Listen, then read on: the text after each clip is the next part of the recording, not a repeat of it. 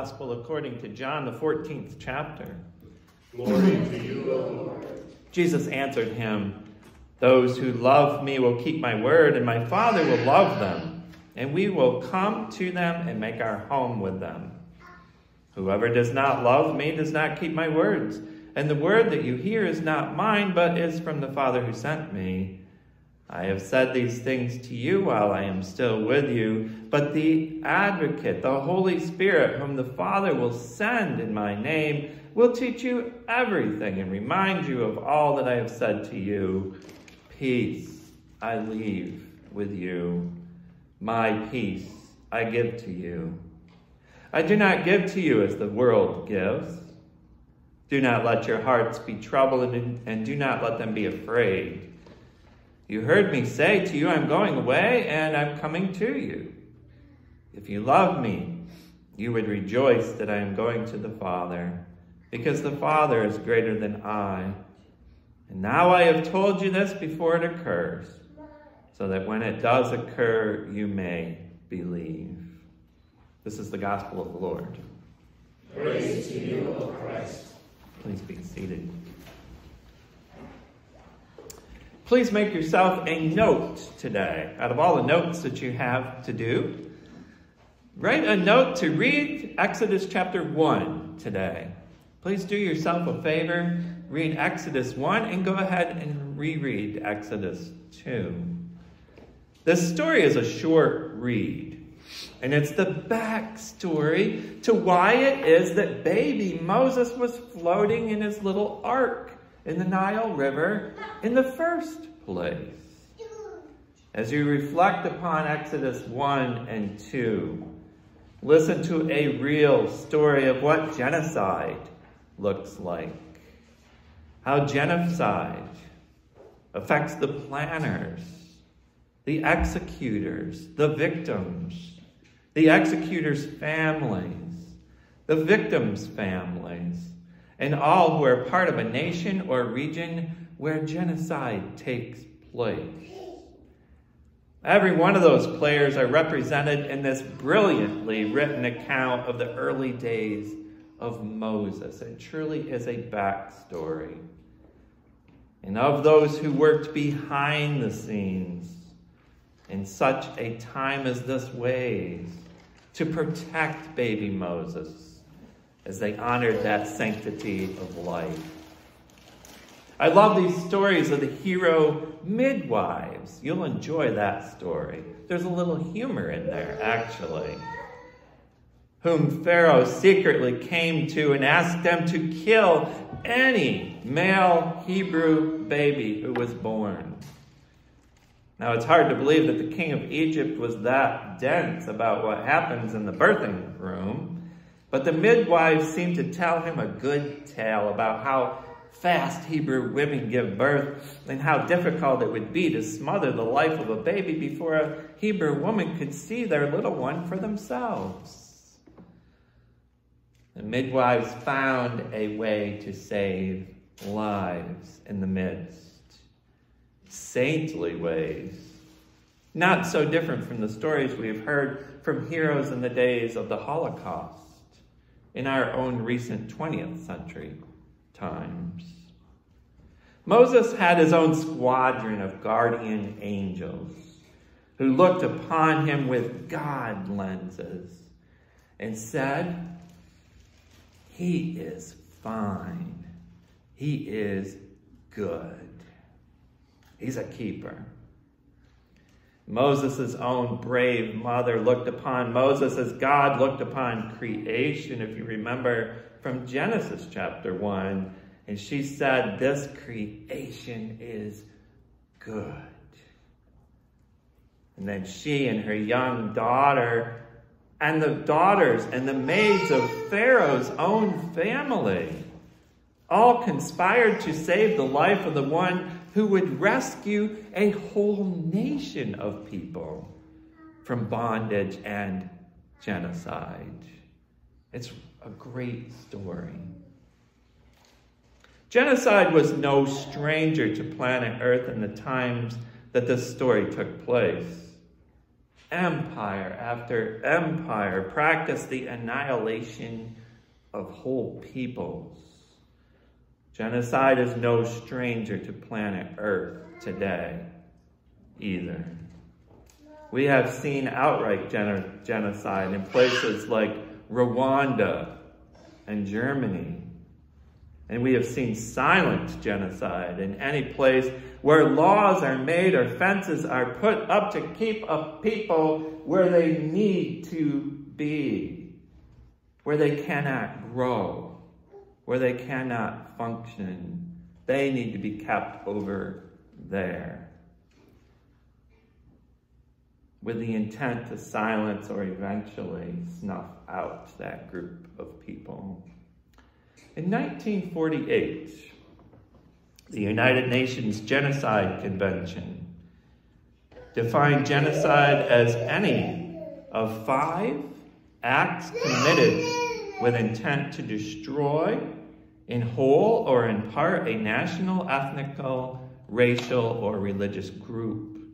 These 5 acts were killing members of the group, causing them serious bodily or mental harm, imposing living conditions intent to destroy the group, preventing births, and forcibly transferring children out of the group. Victims are targeted because of their real or perceived membership of a group, not just randomly. People are targeted because of who they are.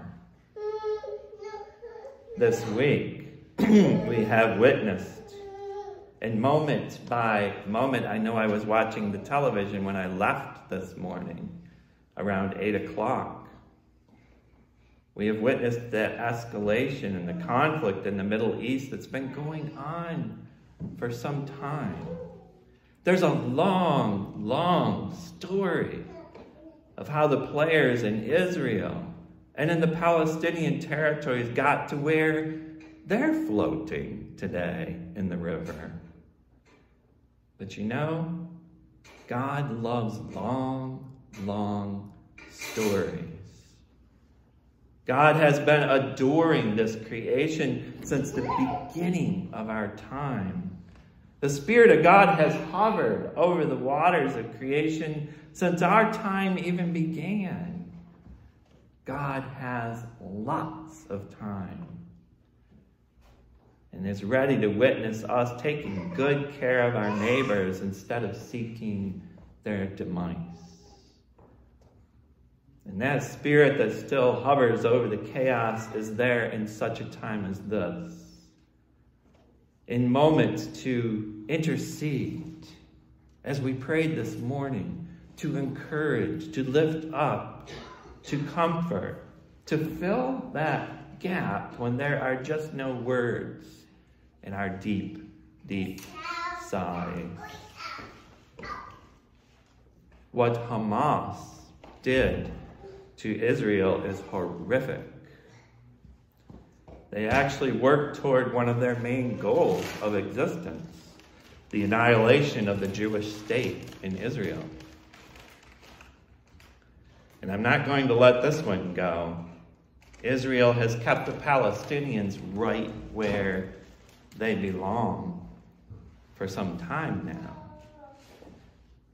I heard a Muslim resident of the Gaza Strip say that when you are born in Gaza, you are given a death sentence. When you are a baby in Gaza, you have a death sentence.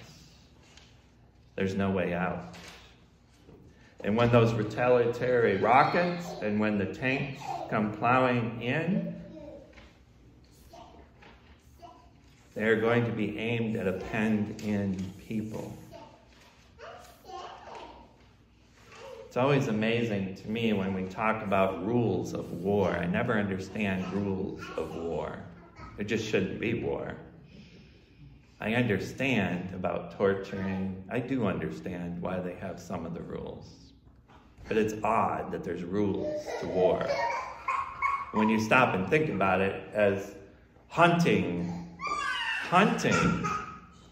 hunting season starts in the Commonwealth of Pennsylvania, there are more humane rules for deer than there are in this situation that we have in the Middle East right now. There's no excuse for what Hamas did to Israel, the bloody terror attacks that took place, but there's no excuse for leveling the communities of innocent people who have already been fenced in either. God weeps. God weeps.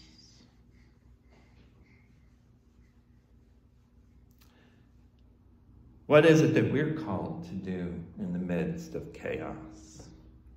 What can we do? I believe our brave Egyptian and Hebrew women in today's Exodus text provide a good answer. We love each other one relationship at a time. We see the people who we have contact with. We, as we have heard in our welcome statement today at St. Matthew, we seek to meet new people and new neighbors. And we reach out to them one relationship at a time. And I think there's something important to say about the things that we write, the things that we say, the things that we put on our social media. We need to be that positive force out there to show peace. We need the signs in the neighborhood. We need the signs on our social media. In all cases, to bring about peace. I want to tell you about an organization that sits in the midst of the crossfire. It's a Lutheran organization. Augusta Victoria Hospital, AVH, is a program of the Lutheran World Federated Department for World Service in Jerusalem. They're in the West Bank. That's another shining example of what to do in the midst. Augusta is in the middle of the war zone. They, like our players in the Exodus narrative, are finding ways to care for creation as they walk through the crossfire of competing armies.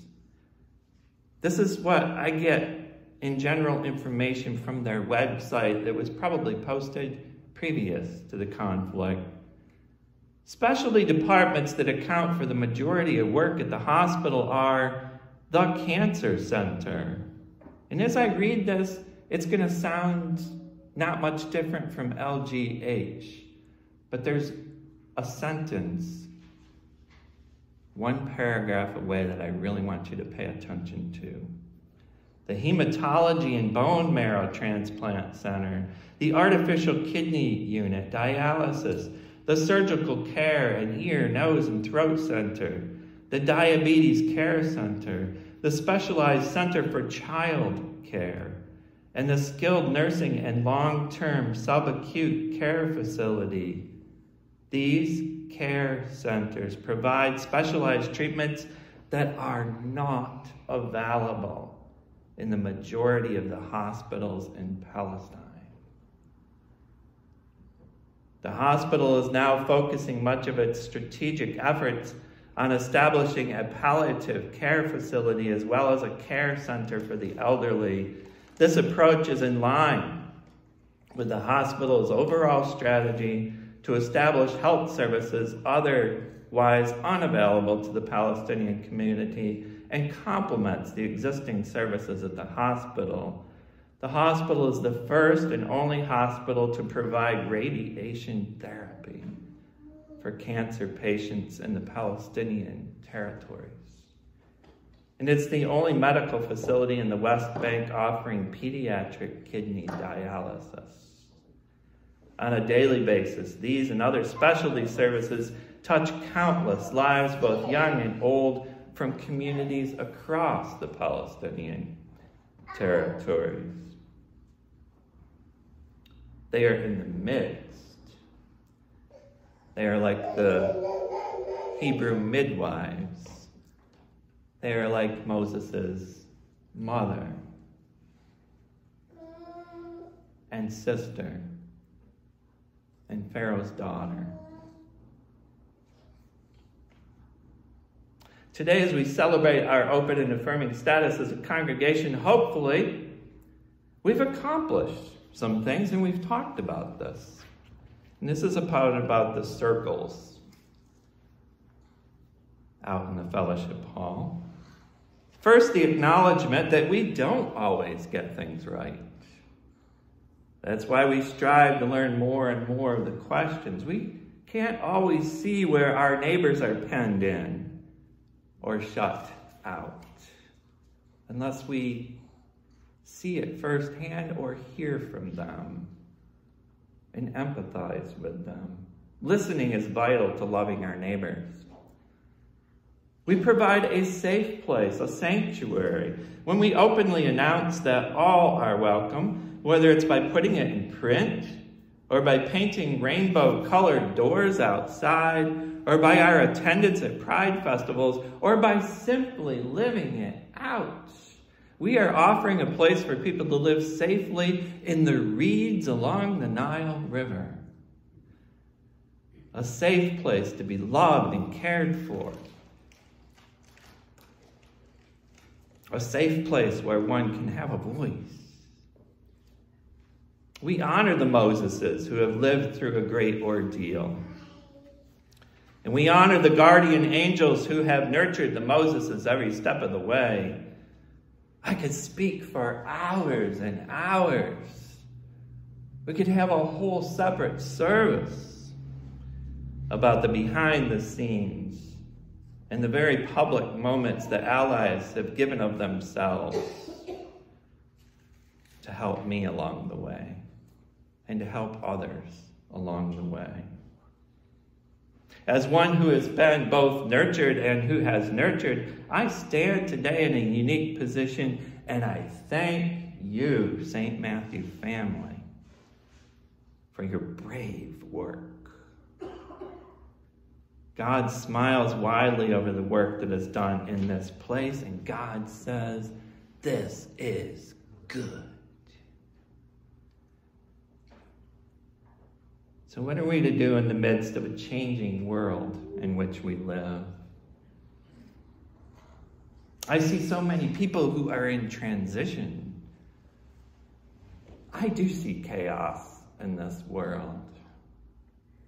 When we have a war going on the other side of the world and our own House of Representatives can't get their act together to provide leadership, there's a problem there, folks.